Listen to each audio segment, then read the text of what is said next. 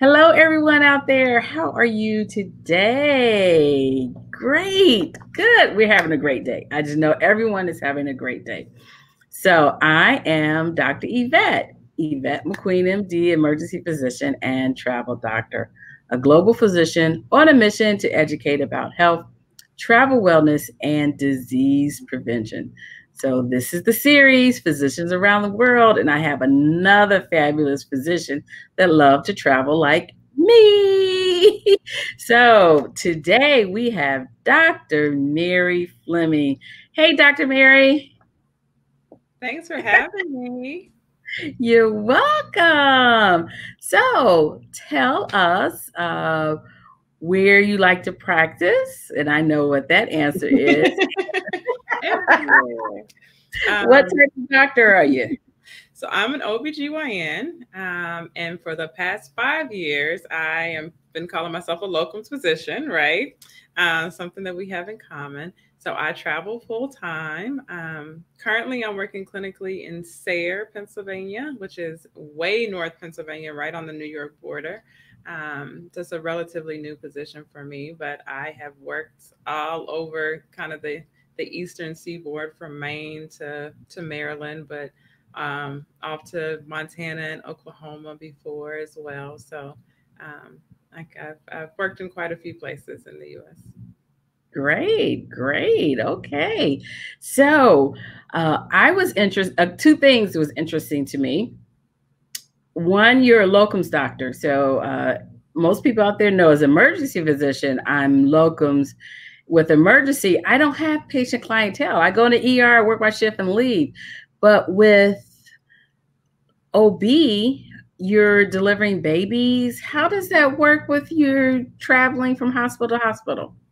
Every place is kind of different and depends on where I'm going and how long I'm going. So I've done very short assignments where I'm just in covering for a doctor who it might be a solo practitioner who just needs a vacation, right? He just needs a few days off. So I just come in and cover in any drop ins, that type of thing. I go in and cover a maternity leave. That was how I made it to Maine. I started out just covering an 8-week maternity leave. And so I just took over that particular doctor's panel of patients for the time period and general practice, clinic, covered labor and delivery, covered GYN emergencies in the ER. They liked me and invited me back. And so I actually started going back. I went back and forth there for almost 4 years. And so then it's still locums, but I went back and forth that people were very comfortable with me and knew me pretty well. Other places I go is more for staffing issues. So someone's left, retired, quit, whatever. And then I just go in and fill the gap until they have someone usually hired and that's coming, and I'm just there to kind of fill that void. So I just kind of take whatever comes in off the street, as they say. So fill in whatever gap it is. So Yeah, like I say, substitute doctor. yeah, exactly. And so sometimes it's Okay. just labor and delivery, but sometimes it's everything. So it just depends. Right. Okay.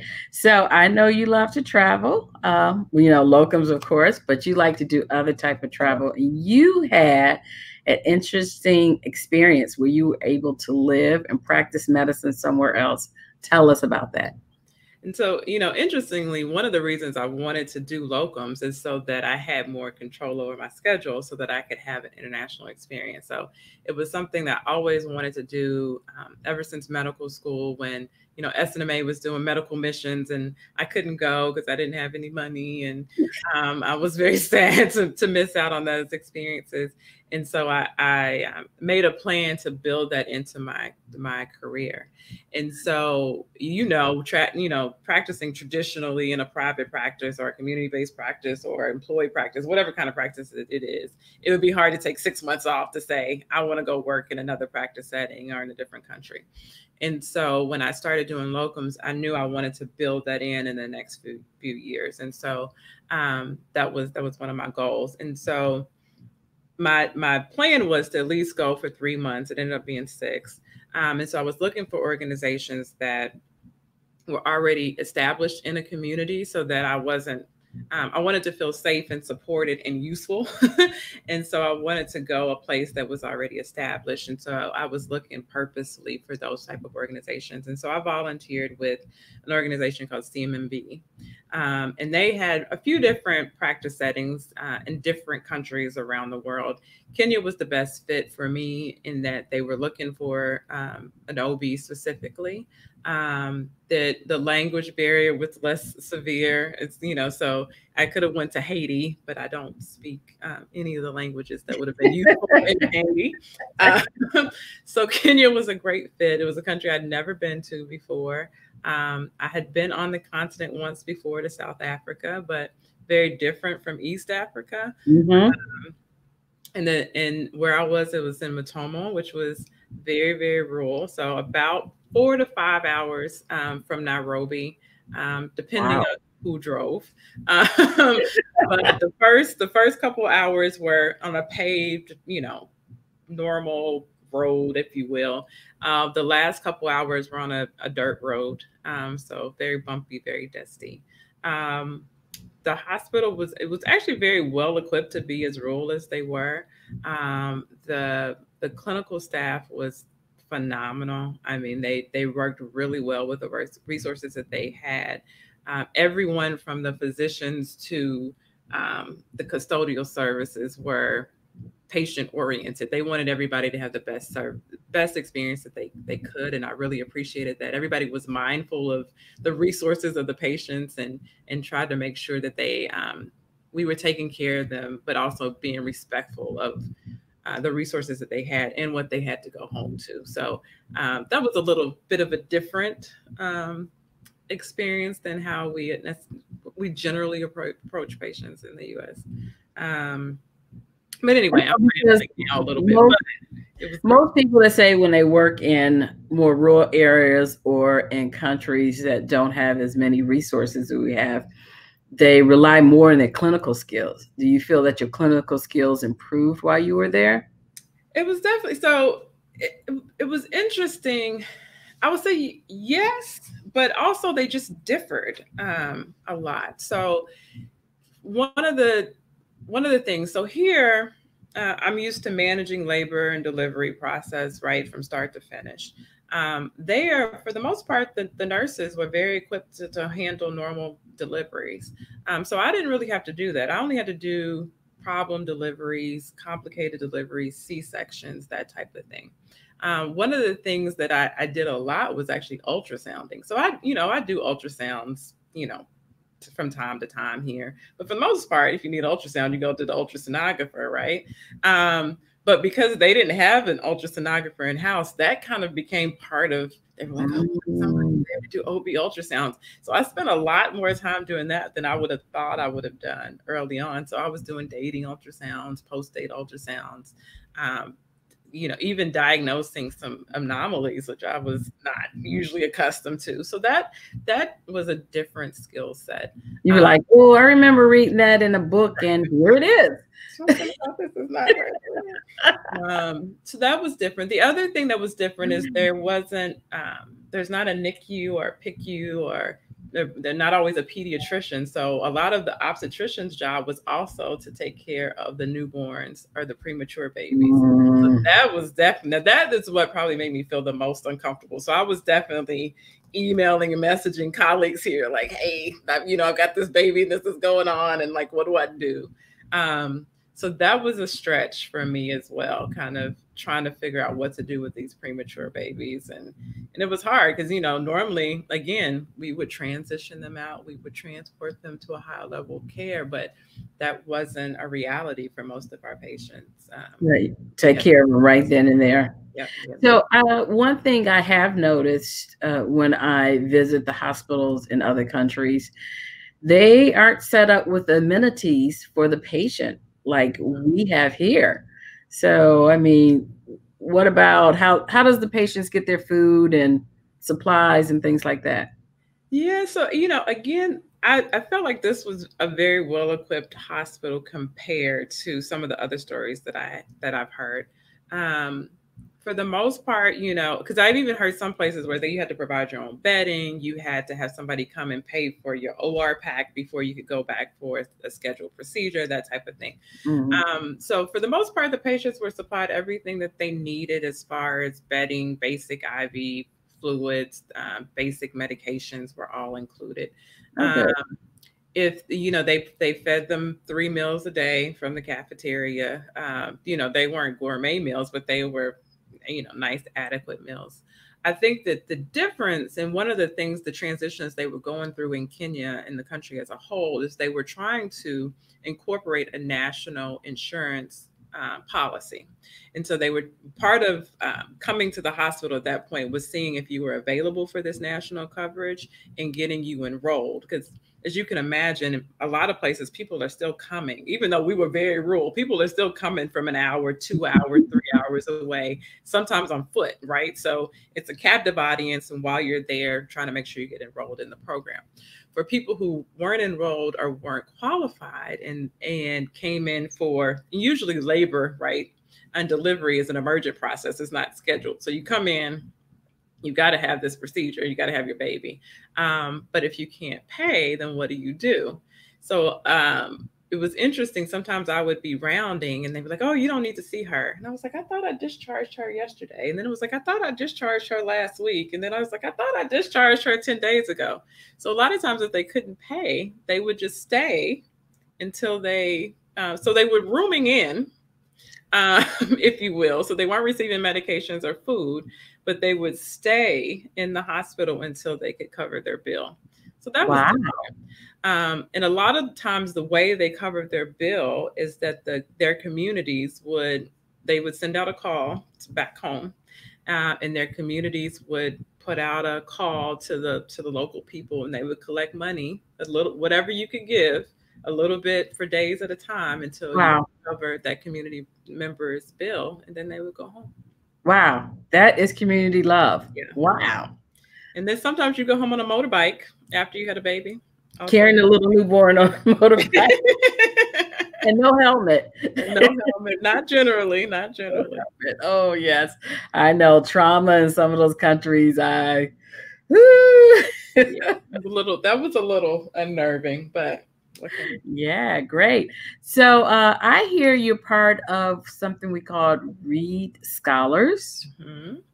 I know. So you're a scholar. Tell me about that program. So Reede Scholars is it's at heart an alumni organization. So there's a fellowship called the Commonwealth Fund Minority. I just messed it up. Commonwealth Fund Fellowship in Minority Health Policy. It's housed at Harvard in Boston. And that's one of 3 fellowship programs that feed into, that's the one that I did, but that feed into the Reede Scholars. The other 2 are the California Endowment Fellowship in Minority Health Policy and the Joseph L. Henry Fellowship in Minority Health Policy. We're all physicians and dentists. We all have an interest in health equity. So we completed the fellowship, and then we have organized as alumni to continue that work collectively in the health equity space. So, we do a few things other than, we do the basics like networking amongst ourselves, talking about different opportunities, making sure that we share resources across the spectrum, as some of us are still working clinically, some of us are working in academic spaces and in administration. Some of us are working for government agencies like HRSA and CDC.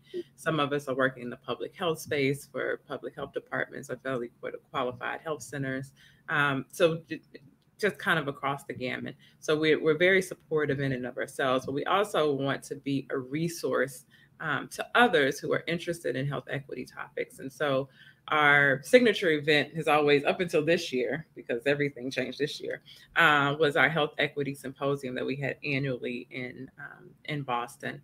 But we've also recently started podcasting in an effort to bring the health equity conversation home, if you will, to make it more of a conversational topic, to understand really what the challenges of health equity are, and to understand that health equity is not really based in health care, right? So it's all these other things. So we talk about the social determinants of health, right? All the things outside of the health care that you receive in the hospital or the clinic that really affect, your long-term health outcomes.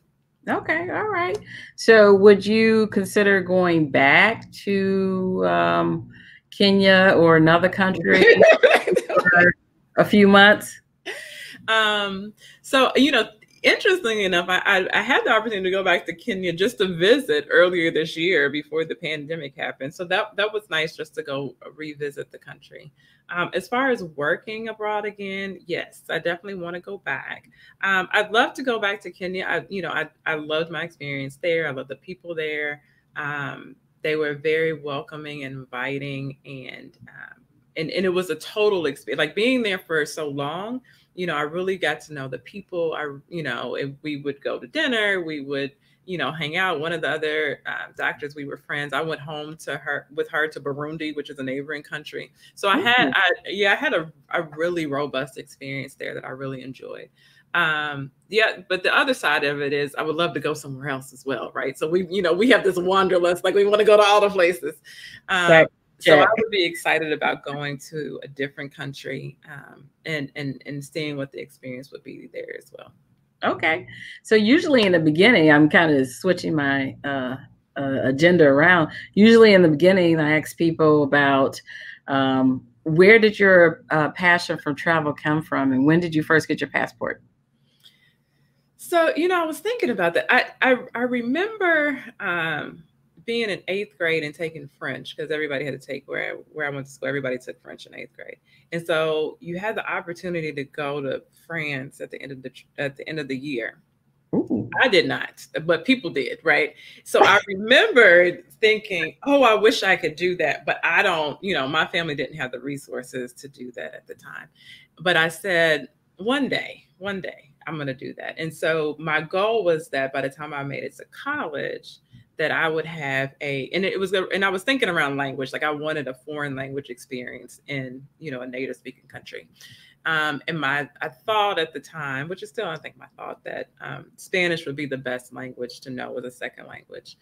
And so I saved literally every dollar, dime, anything anybody gave me from the time I graduated high school until senior year so that I could pay for this immersion experience. And so that's when I received my It was all a part of this immersion experience for 5 weeks in Guadalajara, Mexico. Oh. And I did my passport. I told my family I was going out of the country, and they were like, okay. And we piecemealed these dollars together. My dad, thankfully at the time, was traveling for work and had frequent flyer miles that he didn't need. So he was able to help me with my plane ticket. And it was really a village experience. Like, I had family members slipping me $5 and $10 before I went. And like, make sure you eat okay. So it was great. And I had a great experience while I was there. And so I think that kind of triggered the international process. And I didn't get to go again until many years later after I got But you did get to go to France, right? I did go to France, but not until a few years ago. Was that 2016, maybe 2017? Okay. Finally made it to France. Yeah. Yeah, because I took French for 7 years between elementary and high school. And that was my exposure to a foreign language. And that made me want to just go to France immediately. We visited Quebec in my high school. Oh, yeah. It wasn't as great but I wanted to see the Eiffel Tower. And it took me a few years to get there. I didn't get there until I was in my, I say 40s. Yeah, but I got there. And I've been going every year except for COVID year. See how I can sneak in there this year. But great. So what would you, some advice about looking into international studies or international travel? Give me 3 tips you would give to anyone out there. At first I would say, figure out what is interesting to you, and then, plan where you want to go around that and make it happen. I think sometimes the limitation is, I don't have a passport, right? It does cost a little money. but you can plan for that and go ahead and go ahead and get the passport even before you know that you're getting before you go, right? Because you don't want to have that perfect opportunity and now you're waiting for this passport in the mail, right? So go ahead and get your passport if you don't have one, and just plan that you're going to go somewhere. Don't let costs be a limiting factor. You can go a lot of places on a modest budget if you plan, and if you're flexible. So I would say don't let cost be a rate limiting factor. And my third thing would be, when you get there, try to stay long enough that you can actually immerse yourself in the culture, eat the local food, talk to the local people, go to, you want to do the touristy stuff and go to all the tourist attractions so you can take your pictures and all that. But try safely to go off the beaten path sometimes and really see what that country has to offer, and try to understand the experience as much as you can through the eyes of the locals. And I think that way you come away with a more meaningful experience. Oh, that sounds wonderful. Wonderful, wonderful ideas. So if we want to follow you and see your newest adventures, where can we go to?